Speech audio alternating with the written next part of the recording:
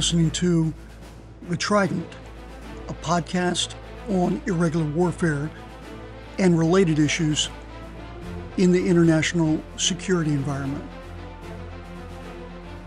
The Trident is sponsored by the U.S. Naval War College's Center on Irregular Warfare and Armed Groups.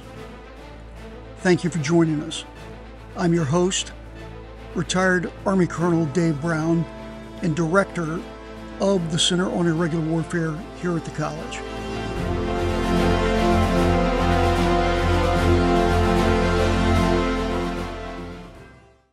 Welcome to this special episode of The Trident in conjunction with our recent 2024 Maritime Symposium Exploring Maritime Strategies. It was held here on the 24th and 25th of June. And today we're discussing maritime security on shipping vessels in and around the Strait of Hormuz. My co-host today is Professor John Huggins. John's an associate professor for international programs here at the college. He was the founding director of Oceans Beyond Piracy program during the height of the Somalia piracy crisis. His organization's research was featured on the BBC, New York Times, Wall Street Journal, and Al Jazeera. And Oceans Beyond Piracy was also a key contributor to the assistance to release of 44 piracy hostages held in Somalia for almost 4 years. John later worked across 4 different continents as a maritime security consultant for the UN Office on Drugs and Crime, the International Maritime Organization, and the commercial shipping industry. He's a career Navy P-3 naval flight officer, directed multi-squadron flight operations for Operation Enduring Freedom, and he's also served on the NATO and European Union military staffs in Brussels, 7th Fleet Headquarters, was also a federal executive fellow at the Atlantic Council and a member of the CNO's executive panel staff. And John, thank you for joining me and co-hosting this episode. Thank you very much, Dave. Also joining us is Commodore Adrian Fryer, Royal Navy, retired. Commodore Fryer had a 31-year career in the Royal Navy, a wide range of operational and academic experience. His sea commands, including Her Majesty's ship, the Tyne, on UK maritime security duties, Her Majesty's ship Clyde in the South Atlantic and Falkland Islands, and a T-45 destroyer. Well, you have the greatest ship names. Her Majesty's ship HMS Dauntless, which served as the air and missile defense to the USS Carl Vinson Carrier Battle Group, conducting operations in the Gulf. His operational commands also include the first command of the International Maritime Security Construct and Coalition Task Force Sentinel in the Middle East. He was also the commander of UK forces and the UK Maritime Component Commander in the wider Middle East. And finally, he was the deputy commander of the Combined Maritime Forces, which was the world's largest naval operational partnership. He's an alumni of the Advanced Command and Staff course in Shrivenham, England. He's also an alumnus of the Executive Alliance Business School in Manchester and a proud graduate of the U.S. Naval War College, where he later taught joint military operations. And John, thank you. Adrian, thank you for joining us. Thank you, John. We're also joined by Evan Kurt, and Mr. Kurt is the Deputy Commissioner for Maritime Affairs in the Republic of Marshall Islands, which flags a tremendous amount of maritime vessels. In 2012, Mr. Kurt joined International Registries Incorporated as a maritime services group, as a maritime security investigations coordinator, was later promoted to ship security manager. He was further promoted to vice president of maritime security, dealing with ISPS code and related maritime security issues and other initiatives, including piracy, armed robbery against ships, maritime terrorism, stowaways, contraband smuggling, maritime cyber risk management. He serves as a delegate to many maritime security working groups, coordinated and supported by the shipping industry associations, and also NATO, Coalition Naval Forces, and the International Maritime Organization. And Evan, we welcome you. Welcome to each of you. So today's episode we've entitled The Strait of Hormuz and the Persian Gulf. And maybe we can start by discussing a little bit about the overall maritime situation in the Gulf over a number of years. Commodore Fryer, maybe talk to us about the waters there, how narrow the strait is, and what kind of major incidents that we've been dealing with and for how long in the Gulf. No, thank you, David. So it's a huge topic. So I'll start by zooming out, and then we'll look in. So the Persian Gulf is part of the wider Middle East area, and it really is the maritime crossroads of the world, and it has been for millennia. A cradle of civilization. So there's so much history and tradition that goes into that particular area. But looking at it on a modern day basis, the energy sector and the shipping sector that runs through that area is absolutely significant for global economy, global trade and stabilisation as well. So what's unique about the Persian Gulf is the Strait of Hormuz. And there's one way in and one way out. And we look at the amount of trade that travels through that, it is really significant. So we're talking around about 20% of global trade by volume or petroleum by volume travels through the Straits of Hormuz. That equates to about 20 million barrels per day coming out of the Straits of Hormuz. So globally significant area. So is that mostly energy transports, Evan, or is it partly containerized traffic as well, or? Well, there's lots of containerized going into the Gulf, not much containerized coming out, a lot of energy coming out, and that energy is mainly oil, but also you have liquid petroleum and natural gas coming out as well. So and significant. Evan, so I think Adrian mentioned, what's the overall percentage of global shipping that comes in and out of the Strait of Hormuz? I'm actually not sure about that. Well, the unique thing about the Strait of Hormuz is it doesn't have a pass-through. I mean, it's not like the other side where you can go through the Bab el-Mandeb and the Suez Canal. So the Red Sea has a north and south entrance, but exactly. Strait of Hormuz is a dead end. It's a cul-de-sac in some ways. And so once you get in there, if it gets shut down, you're in there. You're trapped. Yep. All right. And so go back to the significant amount of shipping that's there, and what other aspects that we should understand about these waters? So I think the key thing is, as Simon said, there's only one way in and one way out. So if you're in, you've got to get out, and if you're out and you need to get in, there's only one way in. The unique bit about it is the Strait of Hormuz, which we talk about a lot, but if you try and imagine the actual distance from the point of Oman to the Iranian coastline. So where the canalization occurs, or the narrowest part of the so the smallest bits. If you look on a map, it doesn't look too narrow. It's about 21 miles from point of land to point of land, but the navigable waters within that is only about 4 miles itself. Wow. So there's only a 4-mile channel, and that's split up between a one-way system, inbound and outbound. So there's 2 miles wide channel going in and 2 miles going out. So if you think about all the trade that comes in and comes out, it all funnels through a very, very small bit of water going in and coming out, and does it make it a very crowded waterway? It is. It's really crowded. I mean, I've sailed through there countless times, and it's almost been like in a traffic jam on a motorway. You are lines and lines of ships coming in and coming out all the time. So it is very congested in that area, and I think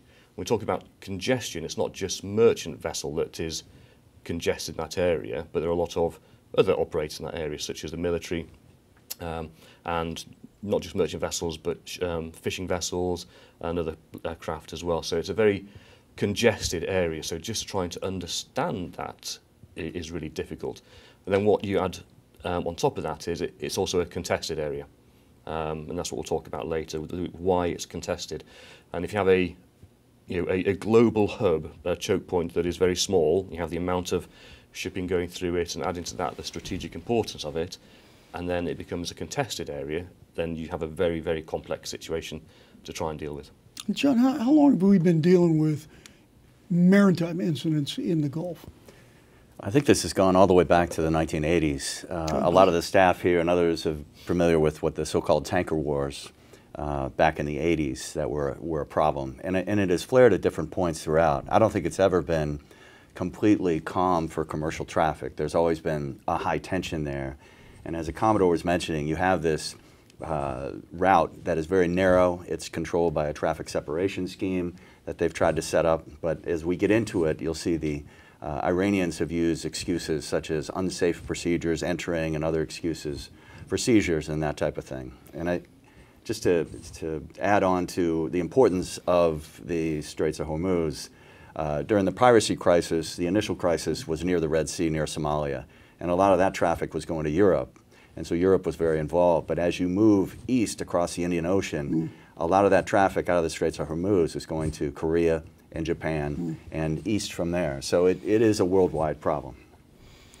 And can either one of you just give us a brief glimpse of kind of what happens in the tanker wars and what the actors played on that? Is that? Yeah, of course. So that was, again, Iran was the main protagonist there. It started off by, and we'll talk about swarm tactics and attacking tankers, and what it led to as part of the sort of the wider Iran-Iraq war as well was trying to close down shipping routes going into the Persian Gulf. So that was... So they couldn't load up with oil and come yes, back they couldn't out load up and come back out, effectively. So, and stop sort of international trade as well. That was a different scenario than we're looking at the moment. That was fueled by maybe something different. But it became almost state on state, because we were you know, it was US ships and UK ships, you know, heavily involved in that, and that was proper kinetic warfare, more traditional type warfare that we're used to, and things have moved on quite a bit from then. And there were significant casualties during that war.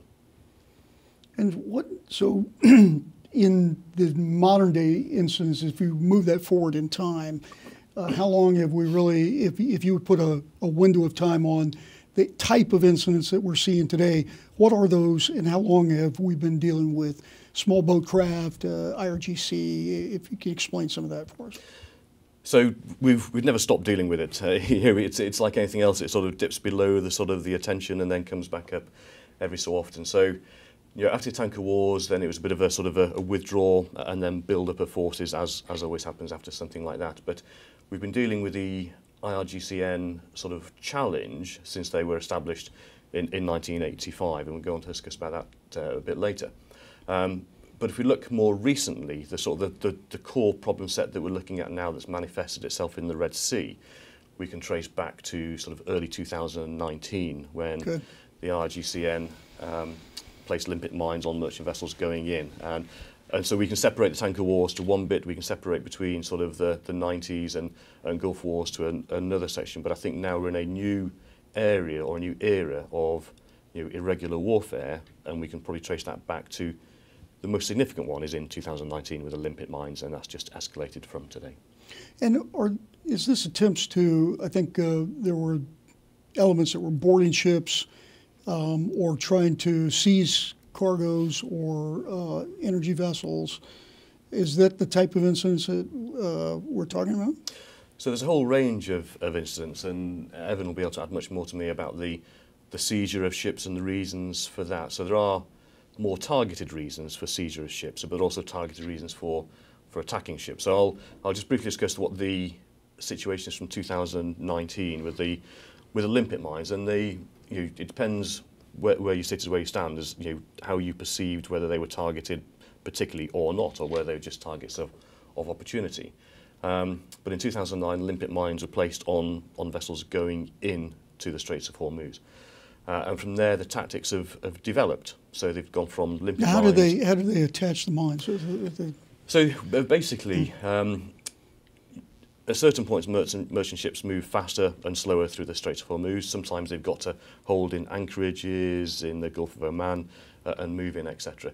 But majority of merchant ships move around about between 12 and 16 knots as they're going through the straits, which is not really fast, and the waters are quite calm. So you can approach these quite easily on speedboats, and that's where the IRGCN have built up their tactics over a period of time. So those first limpet mines were the IRGCN, and we call them speedboats for want of a better word. They are war ships, but much smaller, and they're basically nothing more technical than just someone lifting up a limpet mine and driving a speedboat alongside a ship and magnet and putting it on and riding away. It's sometimes as simple as that, and that can have such devastating effect. And did they sink ships with these mines? Or? So no, not with that one. So the mines did explode, but luckily that ship was in ballast, and where they were placed weren't in really significant areas, but they did create significant damage to those ships. But the size of those ships, it didn't really have an impact. If better tactics and more knowledge would cause more significant damage. And Evan, what about the ship seizures? Yeah, so more recently, it's been linked to sanctions, more U.S. sanctions on Iranian oil. The Suez Rajan last year was I guess, arrested or confiscated by the U.S. It was asked to come back, and they did so compliantly, or voluntarily, to Houston, and the U.S. So it's a ship trying to run kind of a busting the sanctions. We've got sanctions. We're trying to prevent them from selling on the market, and we're trying to tell a ship, hey, you can't violate this sanction, and we're stopping the ship or seizing it. So in this case, the ship was owned by Greeks and a U.S. investment company. So that's really the link. You know, U.S. companies can't do this. They were caught doing it. You know, they admitted to it. They actually pled guilty, but they also got their oil taken by the U.S., which went to 9/11 victims, I believe. But when the ship was released, Iran, the ship, I don't know, I can't explain why it went back to that area, but it did. It changed its name, went back to that area, and now it's St. Nicholas, and the Iranians took it. That was in retaliation. Yes, Okay. Yeah. But before that, they took another ship called Advantage Sweet. That was right after they found out the U.S. was confiscating their oil. So they've got two ships of ours, I'm sorry, two Marshall Islands flagships there, as well as a Panamanian ship, Niobe, and recently MSC Aries. So they have 4 ships they're keeping Bandar Abbas now. So from Iran's standpoint, what are their motivations? What is it that they're wanting? They've threatened to shut down the strait entirely at times, have they not? This is, and just to go back with the tactics, we mentioned the limpet mines. They've also done intimidation to try to seize a vessel for safety violations or collisions, supposedly with Iranian fishing vessels. We've seen a helicopter attack. Trumped up charges Right. in some ways as an excuse to Exactly. board or Or seize a ship. they'll say they have Iranian court orders to seize UK and US associated vessels. But we've also seen a helicopter attack against the MSC Aries. We saw a UAV attack against the Mercer Street, which tragically killed 2 people. That was back in 2021. That was from a UAV.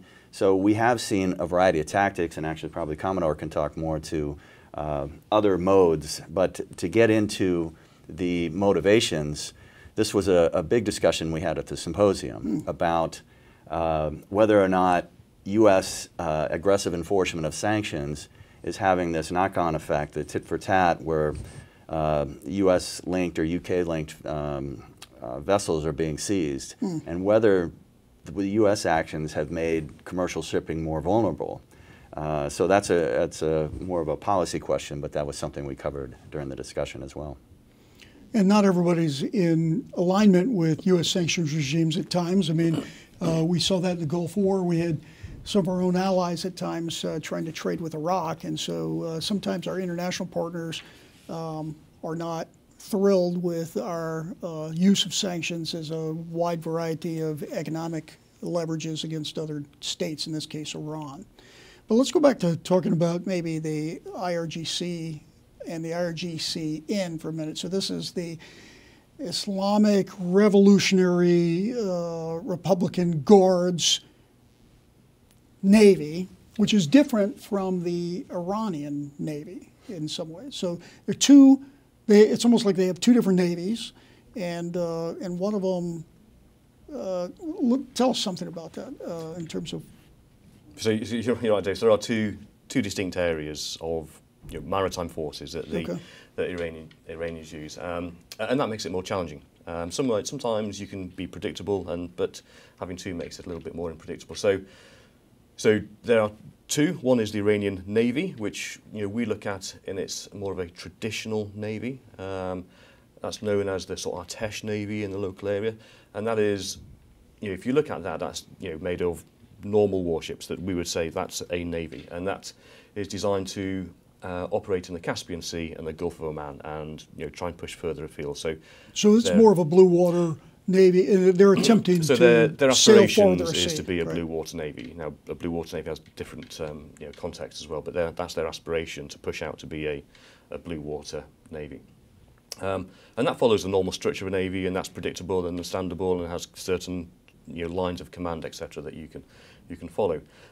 But separately, as you've highlighted, David, is the the IRGCN Navy, more locally known as the Sepah Navy, which was established in 1985 as a direct order of the Iranian Supreme Commander at the time. And that's a completely different So it's chain not a of command. Coast Guard. It's not a Coast Guard, no. So it's very different from a Coast Guard, set up differently. And it was set up to be an irregular asymmetric tool that the Supreme Commander can use outside the Navy.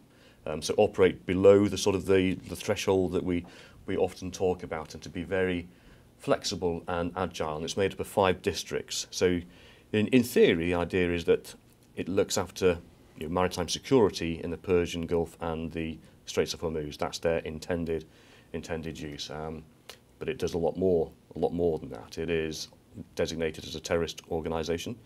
It uses a different type of sort of irregular warfare and asymmetric warfare than we're used to seeing at sea. But I think more importantly, they are unpredictable because of their different chain of command. There's quite a bit of autonomy in the 5 districts, and it depends what day you catch them on as to what they will do on any given moment as well. And that makes them more unpredictable and more difficult to mitigate and deal with. So instead of these larger warships, probably we would think for most of the world, corvettes or frigates, destroyer perhaps, subs. This IRGC Navy has, as you described them, large, fast, smaller patrol boats, armed patrol boats that have done intimidation tactics. How does that work? What kind of things do they do? What are those tactics, and how dangerous are they? So I'll just get a little bit about the structure of them there. So you're right, David. We look at a traditional Navy as corvettes, frigates, destroyers, aircraft carriers, submarines, etc. Very high quality, very expensive bits of equipment that do specific things at the high end of warfare. What the IRGCN concentrates on is that below that sort of area. So they are made up of what we would initially look at as lesser capable craft, but quantity has a quality all of its own in this one. They have a lot of them. They have a lot of them.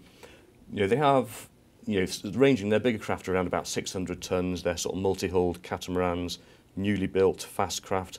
They can be used as their command and control platforms, and they have missiles or surface-to-surface missiles as well. So quite capable craft at the high end, but only 600 tons. So not big ships. And then we look, further down. They have around about the 200-ton mark. They have what they call their fast attack craft. You'll see pictures on them, but they are missile launchers. You think back to sort of tactics in World War II, where it was go in fast, launch your torpedoes, launch your missiles, and get out. That's the sort of fast attack craft that they've got over there. And they're again a lot of very capable units, and quite a decent range they've got for their missiles as well. So very difficult to deal with. But then we go even lower again, and they have what we classify as their fast inshore attack craft, which you could call speedboats. You look at them, it's a fast speedboat. So these boats are capable of 40, 50, 60 knots, which you equate that's 60, 70, almost 80 miles an hour, given the sea state. And they have, again, surface-to-surface missiles on them. They have rocket-propelled grenades on them.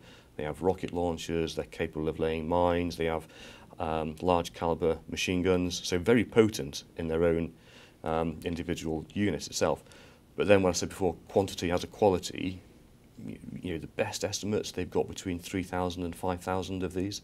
That's a lot. Wow. And dealing with that is a real challenge. And to go back to how they use them is their swarm tactics. So if they send 2 or 3 or 4 at a time, then that's you can deal with that. But if they send in 100, that's a completely different challenge that you've got. But even if you were to try to interdict them, that's a difficult process. I've understood that it's hard to even hit a craft that's moving, a smaller craft that's moving in the water relative to the sea state, difficult targets, and difficult to deal with in terms of what they're doing, to either safety and good order, or to harassment, or to actual lethal attacks. It is, and there's a whole range of sort of levels of war we're talking about there, from just general harassment through to sort of coercion and sort of inciting terror, through to physical attacks and conducting warfare. And they all require different actions by whoever is on the other side of it, whether it be a warship or a merchant ship, etc. And that's part of the challenge, because they have these FIAC, these speedboats, have a almost constant presence in the Straits of Hormuz. So every time you drive a ship through the Straits of Hormuz, you will see these craft, and they will approach ships. They're fairly close anyway in the narrower yeah. portion of the strait. Yeah. And we all at sea abide by rules of the road for safety navigation, but these vessels don't. They will just approach you straight away. So the challenge you've got is, what is their intent? Yeah, is that a threat? Is it a threat? Are they coming out yeah. just to have a look at you, to see who you are, to read the name of the ship and then report that back in? Or are they coming out to test your resolve with rule of the road, and navigational safety, and so they can create that sort of false impression and then try and claim that you've been unsafe in your actions, but they've created it to begin with. Or they can come out in a larger group and see what reactions you take, whether you take a defensive stance or offensive stance, etc. And then that keeps on going on and on. And certainly in the military world, if you're driving a warship through, if something comes within 2 miles of you, that's classed as quite a big threat. If they keep coming, then your level of threat internally increases. But to a point where at some point they will know where your limitations are and generally turn away at the last moment to test your resolve as a military ship going through. Now, Evan, so our symposium was looking at 2 different regions. One was the Red Sea and one was the Persian Gulf. In the Red Sea, there was a recent attack with, from I gathered, a maritime unmanned drone of sorts, or a ship laden with explosives that was piloted into a merchant vessel, exploded. And is the IRGC experimenting with these type of entities as well in terms of technology? It is. So we said at the start that they started off with limpet mines, and that's progressed and progressed and progressed. And certainly throughout 2021, we saw the development of those tactics take on the next level, which is where the real challenge becomes. So, one, there's a very real threat from the IRGCN itself with their swarm tactics, with their speedboats and fast inshore attack craft. But if they do that, we can say, IRGCN did it, because you can see their speedboats, you can see what they're doing. So that's all accountable back to the IRGCN. Once you start to bring in autonomous vessels and drones and unmanned, uncrewed vehicles, whether it be seaborne or airborne, then it's quite difficult then to say who that threat came from. But we can. So we saw this threat develop throughout 2020 with the development of drones. We saw the tactics develop just from launching drones, and and we're talking, when I say drones now, it's not the drones that you operate at home like a little quadcopter with that. They are they are quite complicated aircraft, effectively. They're almost a winged missile. Significant range and capable of carrying a payload of around about 50 kilograms, which is quite significant. So we saw that threat sort of build up, and definitely the IRGCN developed its tactics throughout 2021. We spoke to John about earlier. The first proper development out of that is when they hit the Mercer Strait in 2021, with the unfortunate death that involved as well. So then what we saw then is that happened much further out of the Strait of Hormuz than we thought was capable. So they're spreading their sort of area of operations further and further out. So that was the first development, and that one was 3 drones launched. We can talk about tactics separately for that one, but an absolute step change in capability to conduct terror at sea outside their own immediate area. So how big are these waters in terms of if they are expanding that range outside the mouth of the Persian Gulf itself, and you have either international warships or a flotilla trying to patrol that area? I mean, what kind of area are we talking about? So the area itself is huge. We spoke about how small the Straits of Hormuz are, and that's a different challenge because it's so small. Right. When you talk about large-scale areas, that's really difficult to sort of use police, for want of a better word, but it drives to quite a good analogy. Is the whole area of the Middle East we're looking at is around about 3 million square miles. Now that includes Gulf of Aden, Bab el-Mandeb Straits, Red Sea, etc. But if you look south from the Gulf of Oman down to Seychelles and the Indian Ocean, you're probably looking at about 1.8 million square miles, which is a huge area. And if you sort of view that to the size of continental US, which is about 3.2 million square miles, you get some sense of the area that we're looking at. So the challenge is, how do you be in the right place at the right time to counter all these sort of operations that the IGCN are doing at range? And that's a really difficult thing. So I want to turn to heaven for a minute, and just so Iran seems to be one of the major aggressive players in these waters, but they benefit from the trade, particularly sale of oil coming out of the Persian Gulf. Why would they harass shipping? And I mean, what do they gain out of that when it's limiting their commerce and oil revenues? Well, it's really a tit for tat, but it's also to show that they control that area. Basically, they believe so that they it's a deterrent threat in some ways. They can constantly intervene anytime they want to.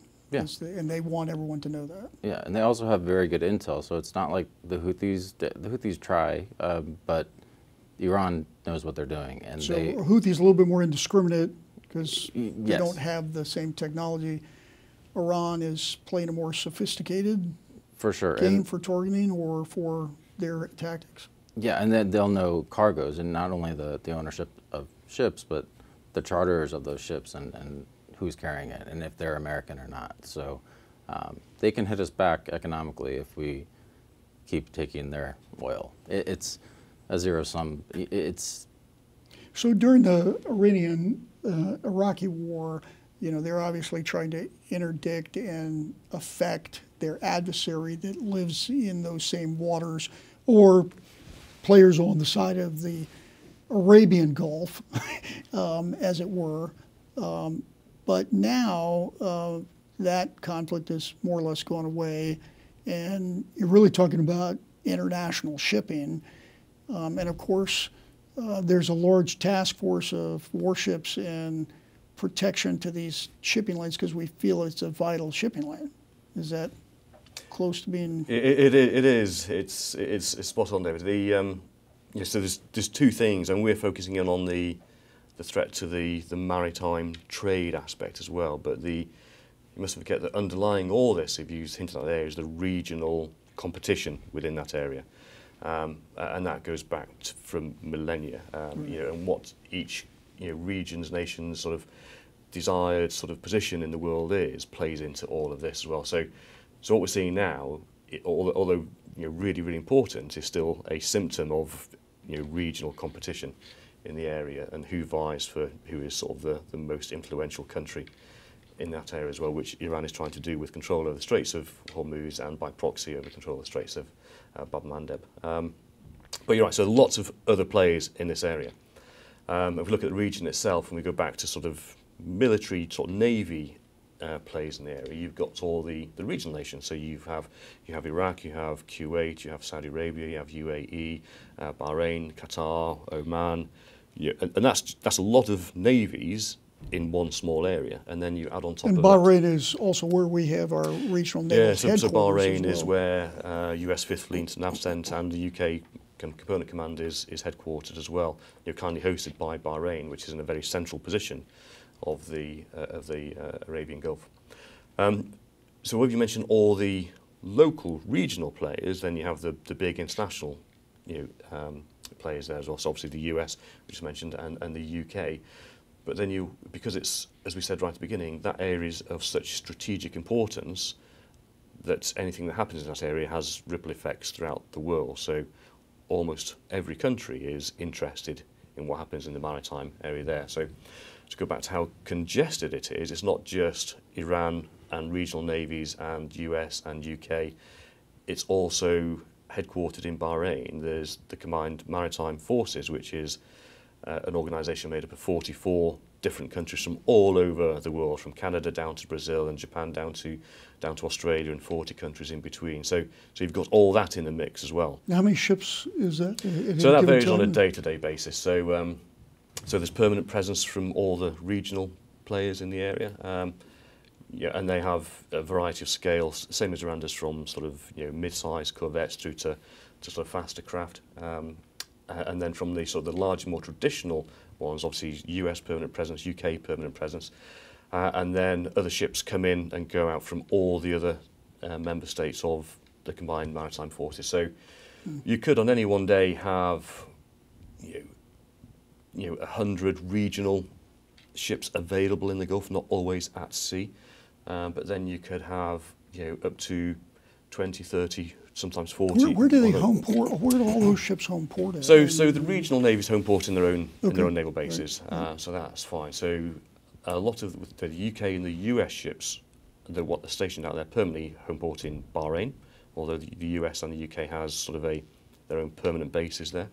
Other ships that come in and come out, they go on what we call traditional deployments. So leave their country of origin, transit over to the Middle East, spend 2, 3, 4, 5, 6 months in the Middle East, and then go back to their own countries, and then replaced by other ships. And they use sort of Bahrain as their sort of pseudo headquarters to come in. And you were the commander of the Combined Maritime Force when you were there. Yeah. John, what about some of the operations? We've got some standing operations that have tried to do different things. Can you talk us through a couple of those? Yeah, I was just going to talk about that. Actually, the Commodore and I have talked about this. First of all, with CMF, although it's a very large organization, and the Commodore has a term that he uses, but basically the national interest of those nations trumps the CMF mission. Okay. So if they don't feel like this is what they want to participate in. Today I'm out. Yeah, right. They're out. So you have CTFs in the Red Sea. There's also one in the Persian Gulf. And that's why I think, you've also have European missions there. And this is, we talked about the long-term nature of this challenge since the 80s. So already, and just today, MSO, which is the EU mission for maritime awareness in the Straits of Hormuz, announced that it was going dormant. The International Maritime Security Construct, of which the Commodore was the commander, that is somewhat going dormant, although it still is there in name. So, what kind of message does that send, which I think, is all the action has moved to the other side over in the Red Sea, and we have so many assets there. So I think these things, could send possibly the wrong message. We also have the Djibouti Code of Conduct and some other regional cooperation networks, but so far they have not been willing to get involved in either one of these in a significant way. So I think that makes it a challenge. And the politics there, the way that they've been able to politicize this in such a way that you're either with Israel or you're with us, makes it very difficult for some of these nations to participate. But we have some named operations, right, that we routinely conduct? We do. And just go back to John's point about the partnerships. Partnerships are really, really powerful.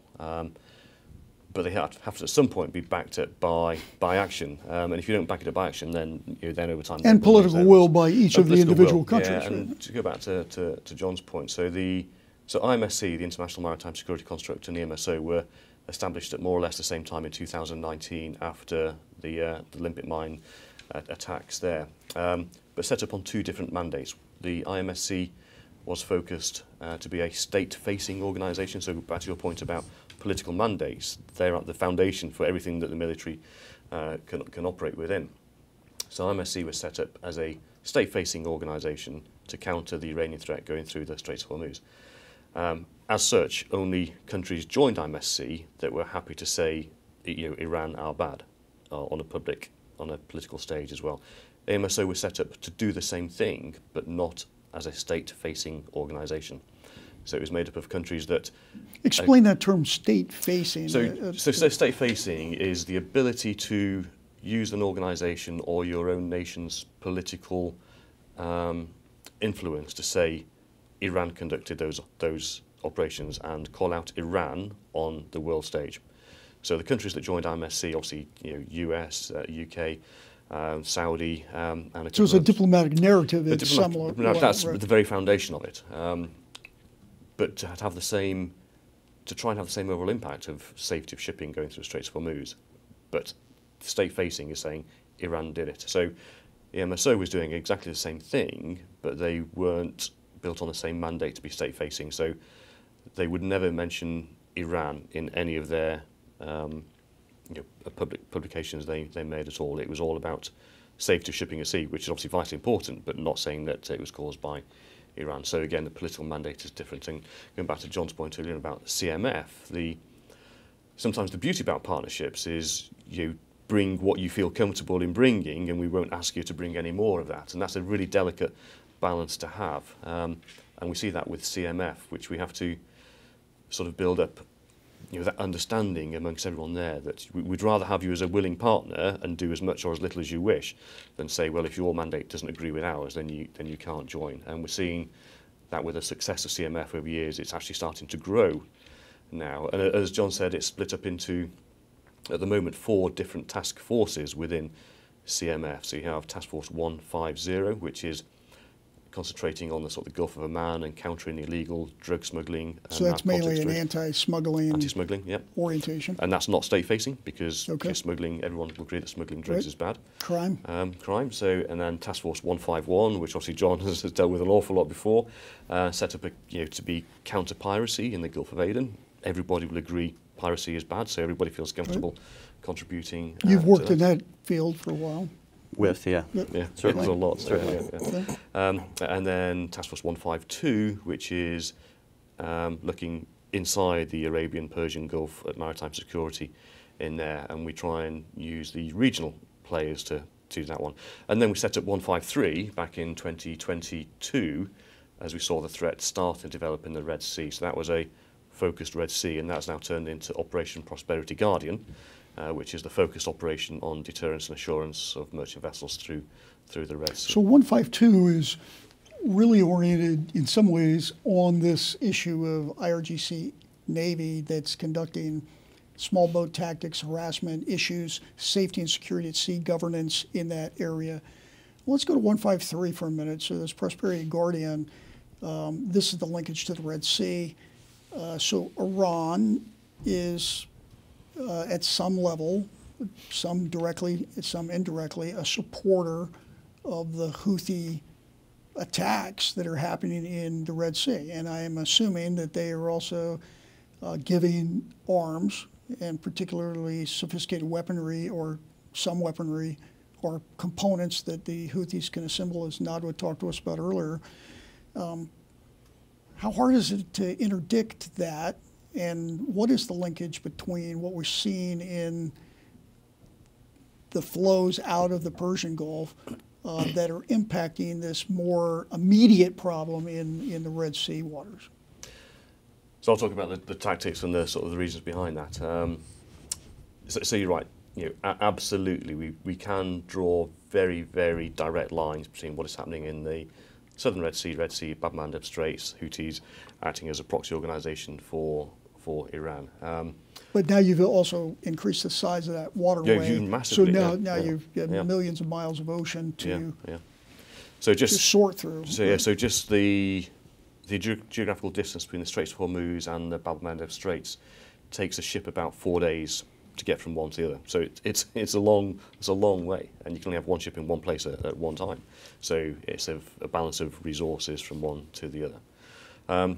But to go back to your point about what has developed in the Straits of Hormuz to how that has materialised itself in the Bab el-Mandeb Strait, I think is really important. And as I said earlier on, we saw tactics develop from the Mercer Strait in 21 using airborne, unmanned aircraft effectively to hit them, and that's exactly what we're seeing now. Exactly the same technology, exactly the same tactics being employed in the Bab el-Mandeb Strait. So they've taught them how to absolutely. do this, They taught and provided equipment and advisors. Yes, exactly. Yeah, and in my time out there, we spent quite a large effort in physically interdicting the transshipment of these high quality missiles. So we're not talking about shiploads of AK-47s. That still happens and still really important. We capture those and stop that route.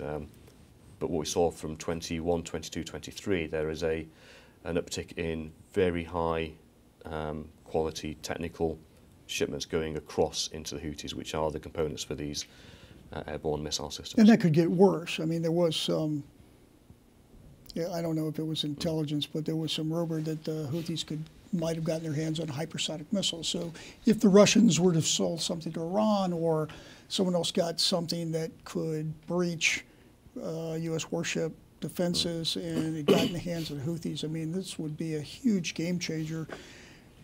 Well, let's just go back and talk. I know you talked about this at the symposium, but I was fascinated by this. You know, how hard is it? I mean, Captain Joe Baggett was with us this morning talking about the Red Sea and the difficulty of the fishing vessels. There's so many of them out there, and you don't know what's on which one. And they say it's on a shipping vessel, and you're like, where, there's so many of them out here. How difficult is this? You're talking about the waterway, the size of it, smaller smuggling traffic. Yeah, it's and really complicated. So 151, the 151 task force, is that tied into 153 because of that? So they are. So 151 and 153 operate on different mandates. Okay. 151 is counter piracy, so it's just looking purely at piracy, and we ask countries. So at the moment, you have Brazil in command of Task Force 153. Maybe so I was thinking of 150. Was it? So 150. So smuggling. So yes. So smuggling. So Okay. so yes, it is tied in, and it's all interlinked. But then when you talk about smuggling drugs, and you mentioned it before, that's a crime that we can all agree to. It's a bad thing. Nobody wants drugs smuggled around. And we can do that because it's the right thing to do, and every country will think that is the right thing to do. But intercepting high advanced conventional weapons at sea that are going from one state to another proxy organisation, similar tactics, but actually you are now becoming a state-facing organisation. And that's where the ability and one of the benefits of CMF and CTF is that we can use the same assets but then chop them to national command and control to conduct those much more high-intensity operations. So you were the commander of CMF. Did that mean like get to headquarters and say, okay, these 5 ships are going to go out to this task force, we're going to keep these 15 doing this? Yeah, absolutely. And you're kind of rotating that concept all the time in terms of these different missions. Or you get some intelligence, and whatever that means, either out of the shipping industry or from national assets, and realize that something dangerous is heading in a certain direction, and then you're trying to find it out on these humongous waters. It is immensely complex.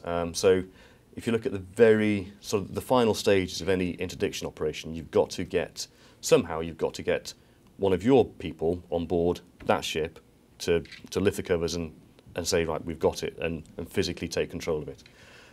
But to get to that point in time and a particular position geographically takes immense resources and planning and high fidelity skill sets sat behind it as well. So I think you were saying, you talked a little bit about at the symposium where you have like a fast sea vessel, maybe faster than the warship, and you're putting a helicopter in the air, and you have to stop that ship while it's in international waters, and as soon as it gets in some national waters, you may not have jurisdiction, and you only have minutes before they cross that into an area that you can no longer, it's like getting near a state border and the state police are chasing you or something. It is, so you are chasing the same line, and it's, you hinted at the challenge there is that we spoke earlier on about the speed of these speedboats. They're faster than warships, so a warship can't chase it. So you've got to understand everything that has led you to that point in time, get the warship and the right warship with the right training and the right people on board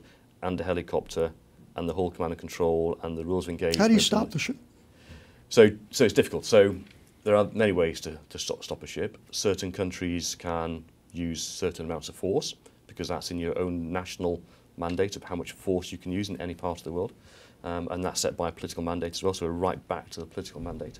Obviously the US, the UK and France can use slightly higher levels of force there. But the challenge is stopping the ship. So yes, even everything we've spoken about, even if you get a warship, the right warship with correct trained people in the right place at the right time, and everything that's led to you finding this speedboat, if it's behind it, it'll never catch it. So you use helicopters, use speedboats, it's got to be in front. And these speedboats, as you said, John, David, they've got a finite bit of water to cross at high speed before they're safe, and they know that. So you can call them up on radio and ask them to stop. And they're not going to stop. Right. So you've got to use some coercion to make them stop. and they're not going to be coerced. Shoot into over their stopping. bow. Kind So of you can start all that. You can shoot over the bow, but in reality, if they're doing 50, 60 knots through the water, and you shoot even a 7.62 or a 5 caliber round in front of it, they're not going to see. They're just going to take their chances and go. So then we're talking about really exceptional capability right at the high end of warfare, is using snipers from aircraft which are tracking a speedboat moving 50, 60 miles an hour and putting a round through an engine casing which is literally 24 inches in diameter, that's traveling 60 knots and disabling that engine. And that's that split second in time. And to do that, you've probably only got about a window of 30 seconds. So everything I've spoken about up until that point, you've got 30 seconds to be right place, right time, right authorities, the right sniper sat there on the phone saying, he's happy to do it. Well, and of course, that falls into the realm of irregular warfare on the exquisite, we talk about exquisite technology, SEAL units, other, very, very specialized units that can conduct very specialized operations in targeted strike capability at sea, in the air. That's a very, very difficult exercise or extremely training set. difficult, Right. Okay. Well, let's go back and just talk a little bit about, so, one is there is this difficulty of good order at sea, the governance of the strait, an immensely important waterway. But now we also have the smuggling of high-impact weapons and exasperating the situation that we've talked about in the Red Sea, and a non-state actor that, according to our Iranian expert or Houthi experts, the Houthis are not overly beholden to Iran, and Iran is not necessarily in control. Evan, in terms of global shipping, this is a serious problem still, and it could get worse. It could certainly get worse, and what we're worried about now, or a lot of our owners are worried about, is going there and not having the protection they thought they had prior to the Houthi conflict. And I don't know where the assets are, but I would think that a lot of them have gone over there, or to Israel, or to other areas of the world. But just to reiterate, so the amount of traffic has lessened through the Red Sea significantly. Yeah, a lot of our charterers and owners won't go there right now because they know they're a target. If you know that you're carrying American oil. So the percentage of traffic has lessened to what degree in going through the Suez Canal? And that one's really hard to, it's not as easy as the Red Sea to calculate that, I think. Well, through the Red Sea then? Oh, through the Red Sea, the traffic's gone down by 60%. By 60%? Yeah.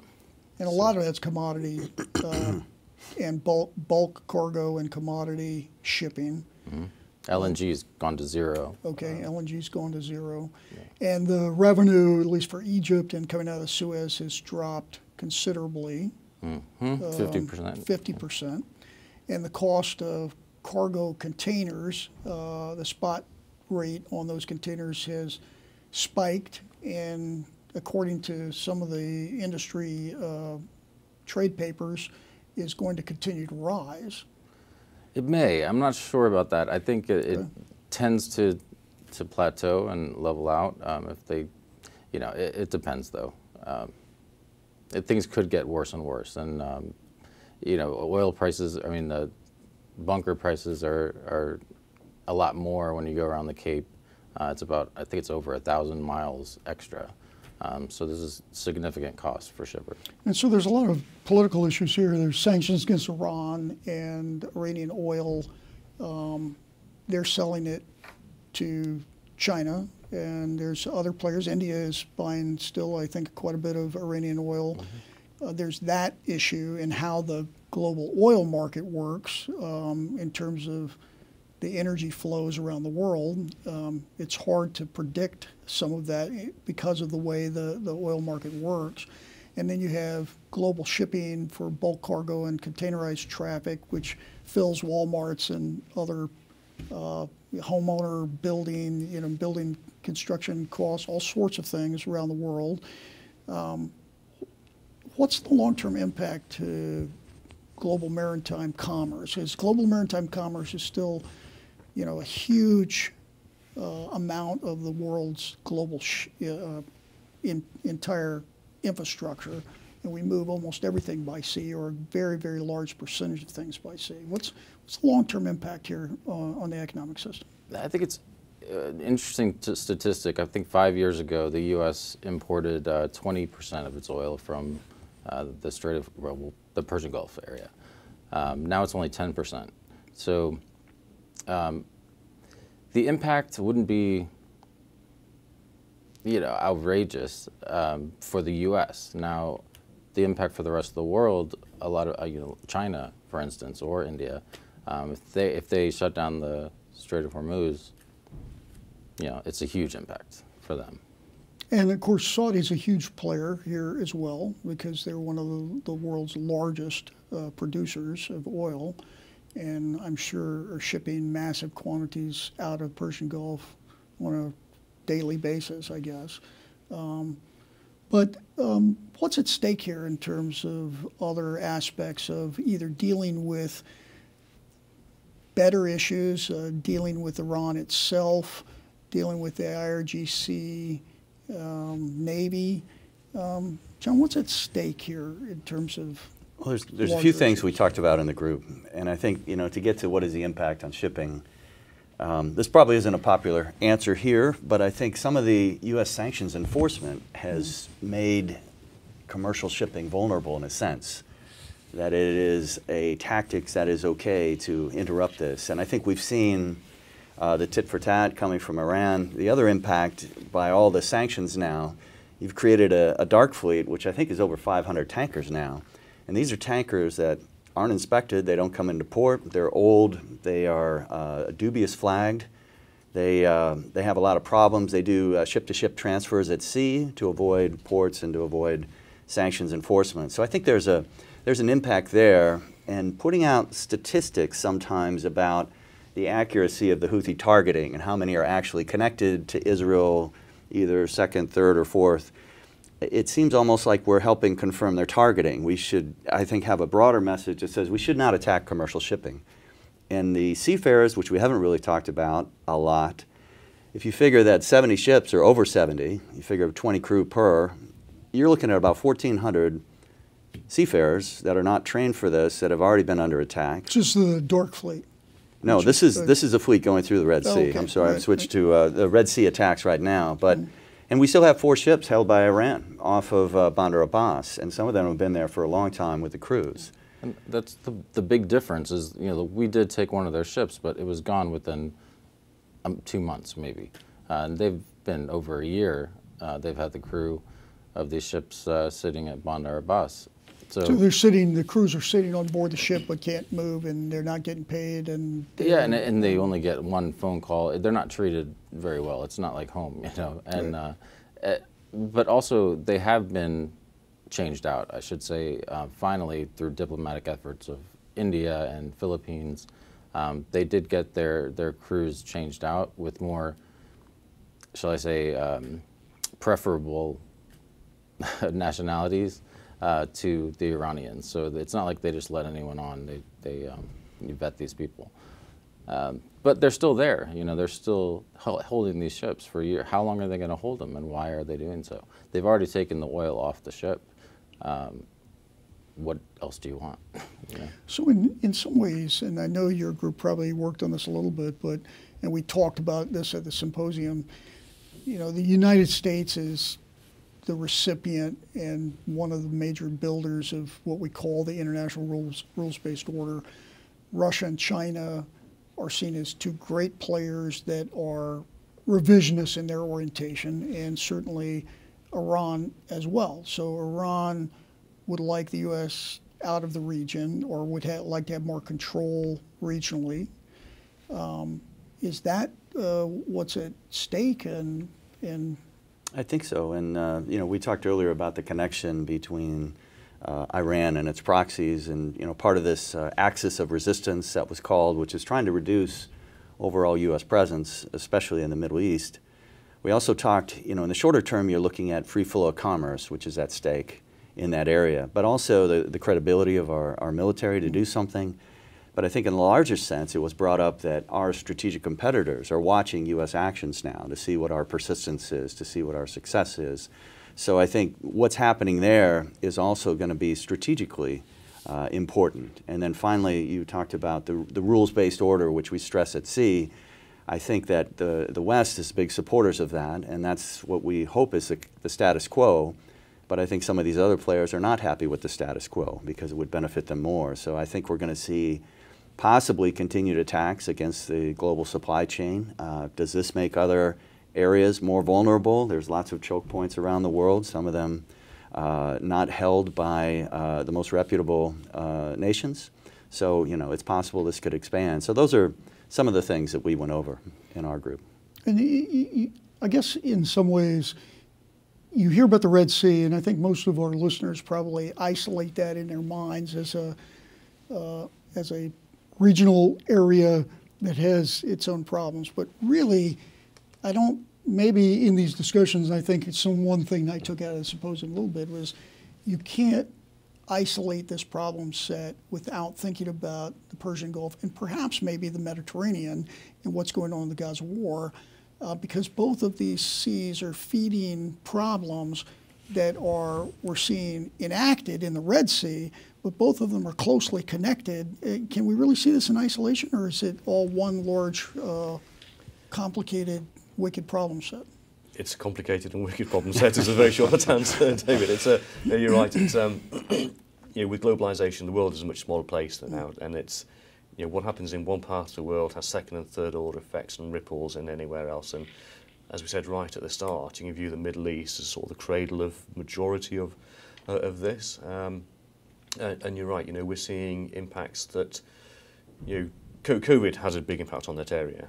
You know, Russian invasion of Ukraine had a big impact on that area because you had reduced grain that led to sort of shortage of food in sort of North and West and Eastern Africa, which led to, you know, potential problems there as well. So that all feeds in, and then you have, you know, the Israeli, you know, Gaza, you know, confrontation that's going on at the moment, and that has big impacts. They're all interlinked, and John made a good point: is that, you know, this is a global problem, but it's only really us, I say us in a general sense, sort of Western countries that are trying to do something about it. You know, China is conspicuous by its absence in calling out these attacks on, you know, innocent merchant vessels. Well, you also, I mean, and as the commander of the Combined Maritime Forces, you have a lot of these smaller nations that have smaller navies, but many of them are contributing to some of these operations, and, you know, the countries in the Gulf on the Arabian side particularly, other European states, I'm assuming the Australians, Japanese, are they involved, exactly, others? Yeah. Yep. So, I mean, there's a huge swath of things in the Indian Ocean or whatever, but I mean, we do have a lot of partnering that is being done. Yes. What else could be being done? I mean, if I made all three of you emperor today and we decided, you know, what do we want done, and what would it take to do some of those outcomes? What would you say? Either militarily or economically?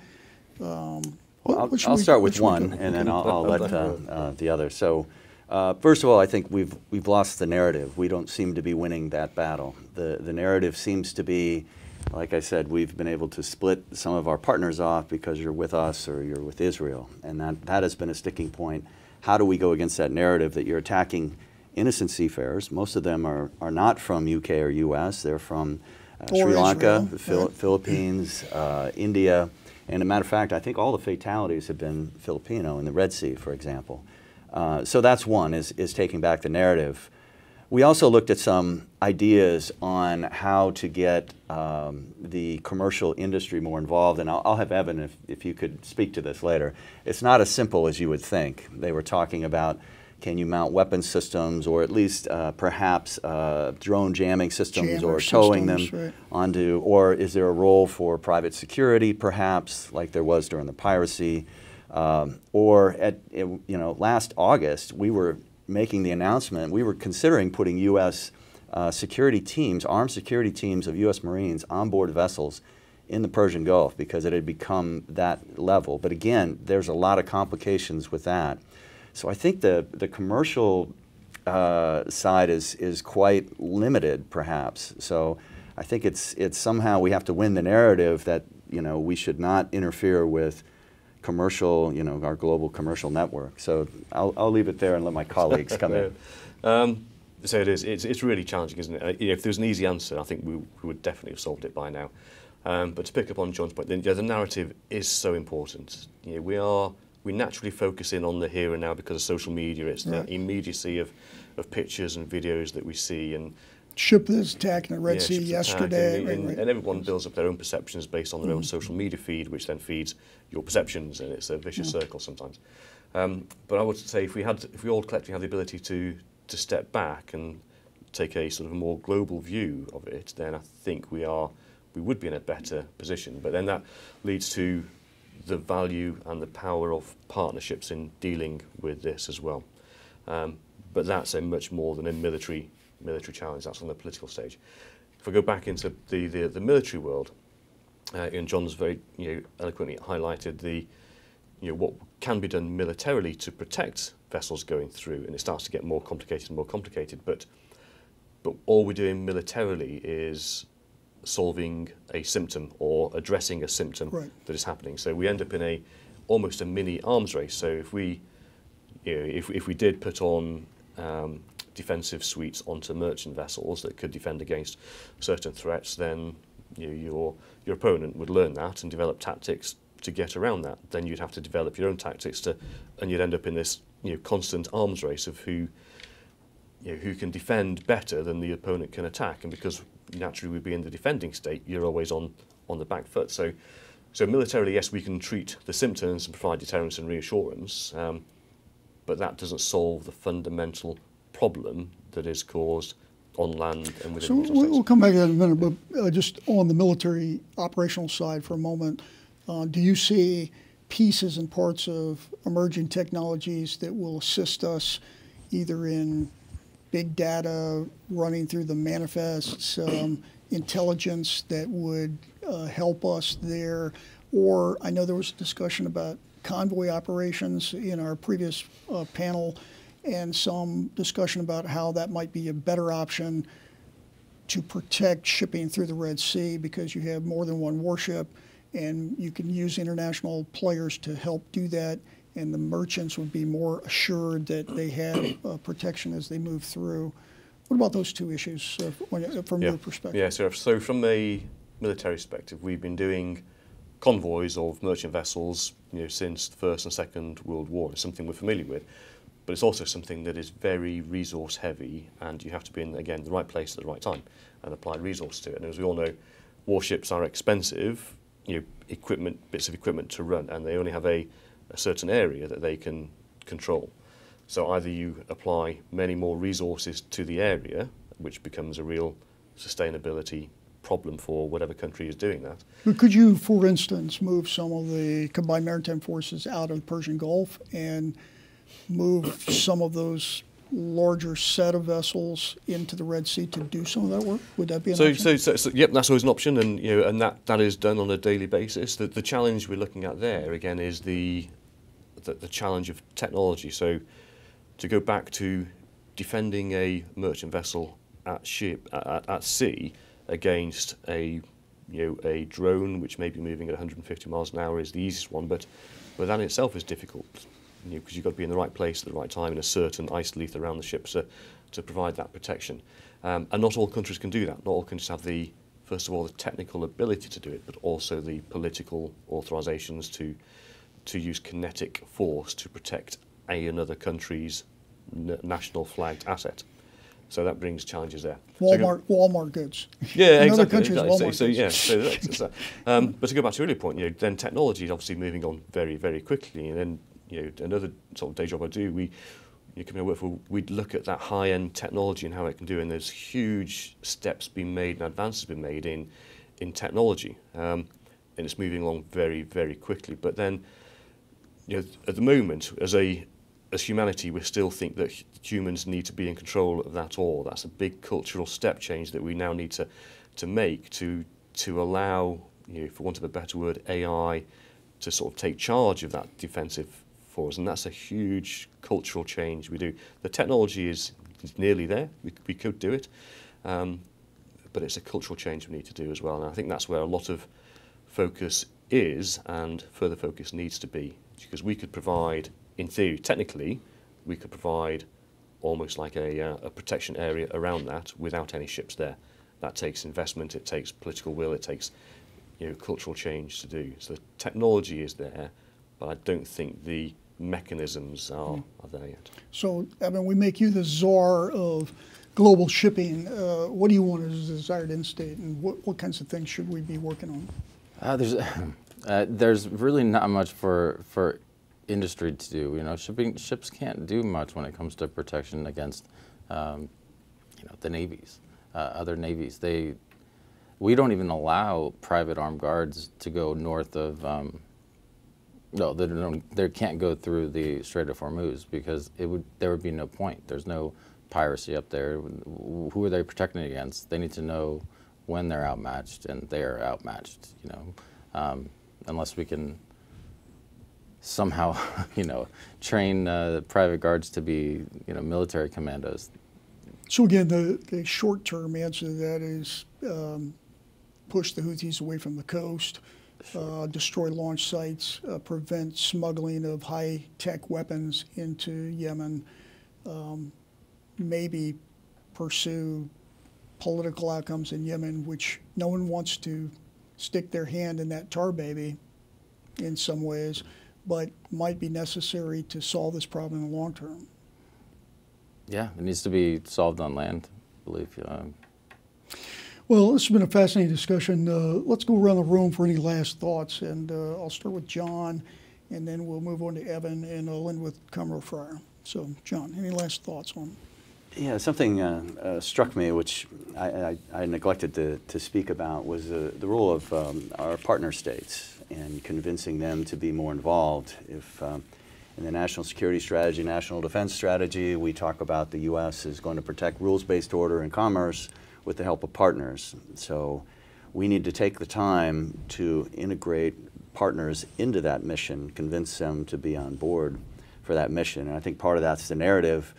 And I also look at, I teach in the international program, so we had 35 countries last year, we're going to have 45 this year. And what can we do as far as professional military education to at least discuss concerns and maybe move us a little closer there. So I think the partner thing can't be emphasized enough. Well, I remember when the CNO was here a few years ago, one of the previous CNOs, and that whole notion of 1,000-ship Navy. And the idea was not that the U.S. was going to have 1,000 warships. It was that we were going to work with allies and partners throughout the world. And I think in some ways there's a bigger mission for Coast Guard. Training, governance, exercising with other nations around the world, building of that kind of capacity. So these are all very, very important topics. Just one note on that, believe it or not, the 1,000-ship Navy, when it came out, I was in the Pentagon. They wanted to change the name because there was a concern that if you have 1,000 ships, how can you ask Congress to buy any more? So it became some kind of global maritime partnership was another thing. But I do think that concept actually talked about partners less than allies, and those mission sets where we needed assistance, like narcotics, piracy. And by the way, the Indian Navy has really been aggressive against piracy, and that's one mission the U.S. does not have to do. So that's a case of where partners come in, help out, allow us to focus on other missions. Thank you. Evan, last thoughts? Again, on behalf of the industry, we really do appreciate all that the Navy does. We appreciate the partnership and the willingness to learn between the two. It hasn't happened much in the past, and it is now. So we're really excited about that. Other than that, I think that Commodore, you're definitely the expert on this. So thank you for having me participate. I appreciate it. Commodore. So it's a wicked problem, definitely. It's a real challenge, and I think we could speak at length about it. I think John's point is right. Partnerships are so vital in this, and it's not about just expecting your partners to do things. It's allow your partners to play to their strengths and let them do what they're good at, and let other people worry about other things as well. And together, you can solve a whole multitude of problems. But then to do that, you need the political will, the understanding to do that. So this is bigger than just a military problem. We're brought in to provide a solution, but that can only ever be short term. Underneath that, we need to build those partnerships, which I think John and I have worked together before on this in that area, and there's so much more to do in that area, I think, as well. So that's one thing. But also at the end of this, I think don't forget, as John mentioned as well, that there's the humanity aspect. People's lives are at risk on a daily basis going through the Straits.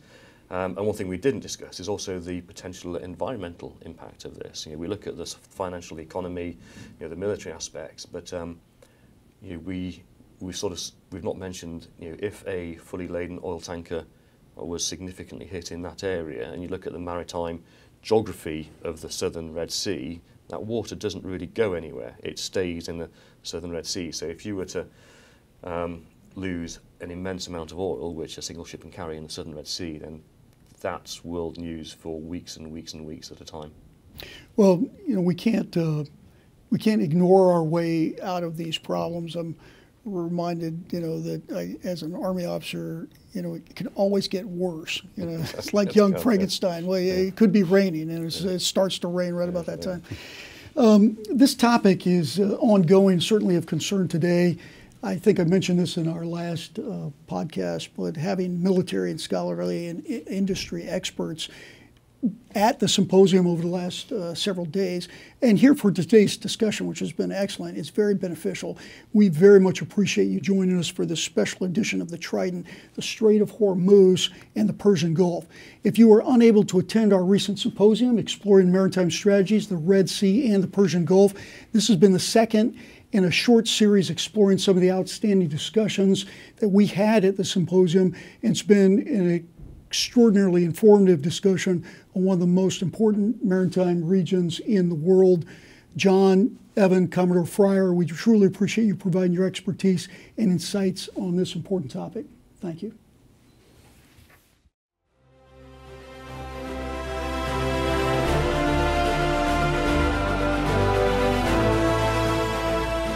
Thank you for joining us on this episode of The Trident, a podcast on irregular warfare.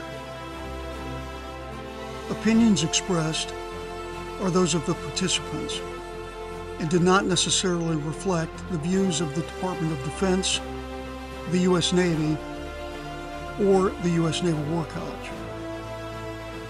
Please find us at www.usnwc.edu/CIWAG and consider subscribing to our bi-weekly newsletter, The Patrol, or listen to further episodes of The Trident.